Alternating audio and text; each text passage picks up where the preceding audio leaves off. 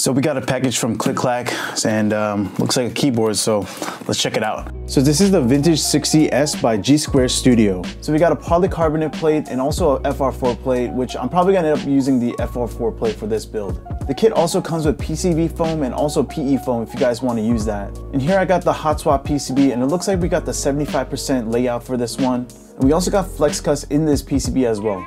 And this is where you could toggle the solenoid valve on the PCB or change it to the buzzer. And here you guys see, this is a very, very chunky looking board, but it has that vintage look with the typewriter look. And I'm actually really huge fan of it. And I love this gold accent that's on top. So here's the side profile, and as you can see the cutouts on the side, and this is where the sound is going to travel from for the solenoid valve. And I really like the front lip of this keyboard. It has a nice slant in there. You don't really see that in many keyboards. And in the back, you have the Vintage 60 badge, which is really nice. And in the back, you can see the gold badge, and it says designed by G Studio. And we're gonna be building the Vintage 60 with these V1 switches by Vertex Studios. And these are gonna be lubed, and you can actually purchase them unlubed if you want.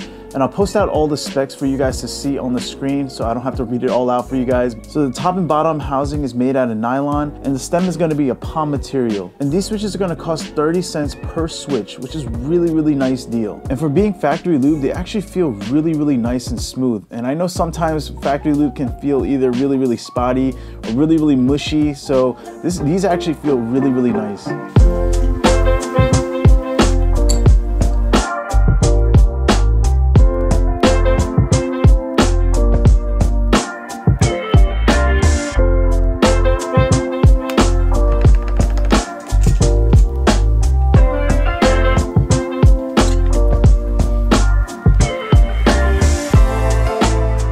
This keyboard actually has a really cool feature. It could actually mimic a beam spring keyboard, or it also could have this buzzing sound as you type. So here, let me show you guys how it sounds.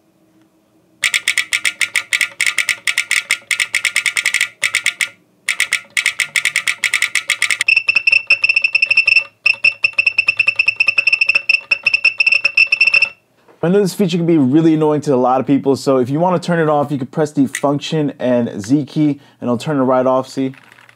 And if you guys want to turn it back on, you can press the Function and X and turn it back on and go to town.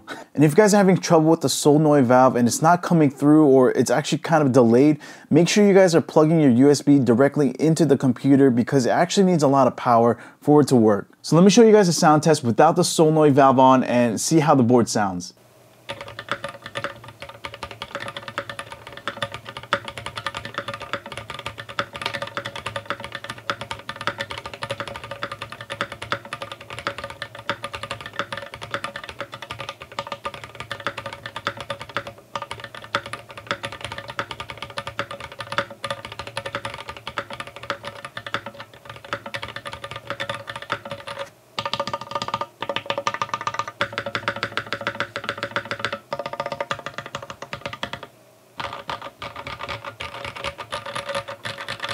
So there's gonna be 3 different editions: the standard edition, special edition, and copper edition. And there's a bunch of color options that you guys can choose from, and as well as different badge designs. And for this keyboard, it's gonna be a combination of top mount and gasket mount at the same time. There's these special O-rings for cushioning, but the silicone O-rings provide a gasket feel, so it's gonna be very flexible. And if you guys don't like flex cuts in your PCB or your plate, you're gonna have an option to not get any of those cuts. And for PCB layouts, you're gonna have 2 different options. You can have the 75% option, or you can have a 65% option. So that's what's really cool about this keyboard. You could have it as a 65% keyboard or 75% keyboard. You just have to purchase additional cover pieces to cover those portions of the board. So the standard edition is going to cost $385, the special edition is going to start at $425, and the full copper edition is going to start at $1.8K. So if you guys are interested in joining the group buy for the Vintage 60, go check out Click Clack, because they're going to be hosting the group buy on June 10th. And as of right now, it's going to be an unlimited group buy, but make sure to join Click Clack's Discord for more information. That's it for this one. Hope you guys enjoyed this video.